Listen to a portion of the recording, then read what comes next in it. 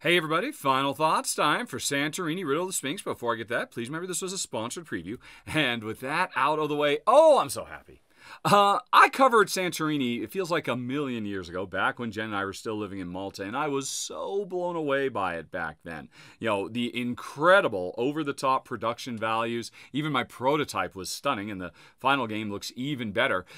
And my only problem was, as brilliant as the incredibly elegant and simple gameplay was of, hey, move and build, use the special power of your god, and just try to outwit your opponent, as sharp as it was, man, it was a cutthroat battle of wits. Every game is all about trying to outmaneuver and squeeze your opponent and trick them and bluff and all kinds of stuff just to get them to where they can't move anymore. And yeah, it was super smart, but totally not for me and Jen, because we like to do our own thing, or if we're interacting, we like to work together rather than towards each other's ruination.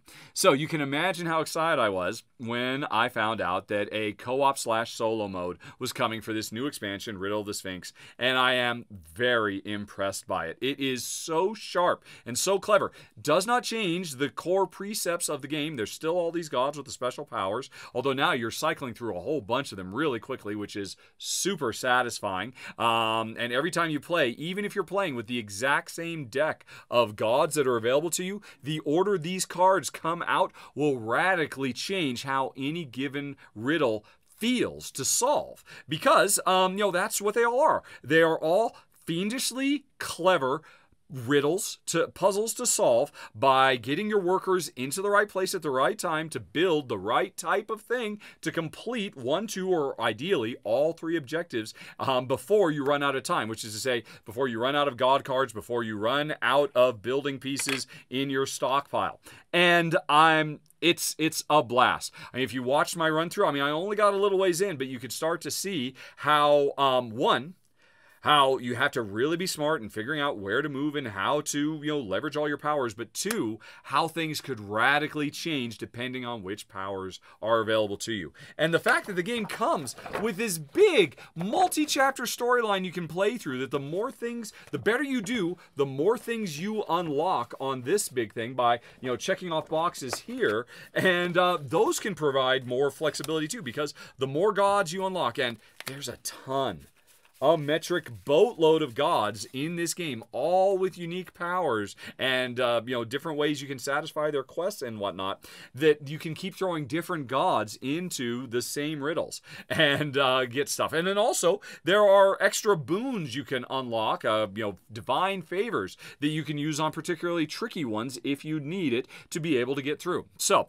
although you don't have to play that way, you could just open the book to any page you want, get the default gods, grab a couple more at random, quite frankly, and just see what you get if you don't care about all that storyline stuff. Although I very much appreciate it. It's a nice addition. Yeah. Honestly, I would say about my only complaint here is you know, my wife and I, we have played, I don't know how many pages there are in this book. Not all of them, but we've played, I think, 7 of the maps that come with this so far. And the maps the riddles all have an easy, medium, or hard challenge rating. We have found we've been able to beat them all. The challenging ones do give us pause, and there have been some close ones where, okay, well, we aren't going to ace this one, are we? We'd only get unlocked 2 bonuses on the big map and all that. And we got to go back in again if we want to try and ace it. Maybe bring a different god in. But a lot of the missions you play are the easy and medium variety. I mean, geez, I haven't done an exact count, but it feels like over half of them are easy and medium. And if you are a really experienced puzzly co-op player, you're going to find those particular ones, at least Jen and I found them a little bit too much on the easy side, a bit too easy to ace. And that's a high percentage of stuff that is, you know, sometimes just straight up cakewalk type things. And I am hoping that the developers do work on a way. It's interesting. They have ways to make the game easier if you need it, because you can get more of those, divine gifts and all of that. But they don't seem, at least in my prototype, to have ways to make levels harder. and more challenging. The main way to make them harder is to complete all 3 objectives. But that's kind of what we were doing anyway. We were feeling like, okay, well, if we don't ace it, we don't even consider it a win. So again, I haven't played them all. This is a prototype. Obviously, there's still tweaking and testing going on. And don't get me wrong, it's definitely been a lot of fun trying to work our way through them. Even the ones that were, pretty breezy, it was still kind of, fun to experience them and solve in different ways and all that. But it's a real standard thing. It's almost, kind of a requirement for co-op games to have variable difficulty levels. And so far from what I've seen, this game doesn't have it.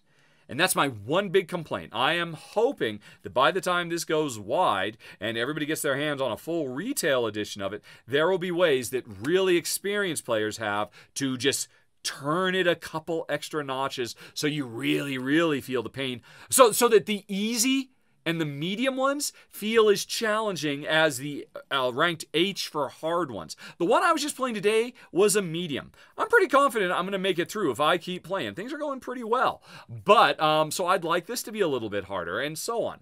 So, hold on, folks. I just heard from the developers, and they are, in fact, working on a godlike difficulty level, is what they described it. I don't have much information. What did they say? They said ensures that the game will be a challenge for any level of puzzle solver. They'll be adding the godlike difficulty, requires absolute perfect play, and also requires that you unlock specific gods and favors in order to ace riddles at that particular difficulty level. So, I shouldn't have worried, folks. It looks like they're covering everybody. Now, let's get back to it. Otherwise, oh my gosh, Santorini is such a joy to play and just such a joy to look at. And now it's a joy to share with others in a non-aggressive way where people are working to solve a series of riddles, play through a simple but epic, appropriately themed storyline, narrative campaign. And yeah, I am just pleased as punch with Santorini, Riddle of the Sphinx. And that was the preview, folks. You can hit that eye in the top right corner screen to go check out the Kickstarter page and learn more. Otherwise, have a very, very nice day. Talk to you later. So long. Bye-bye.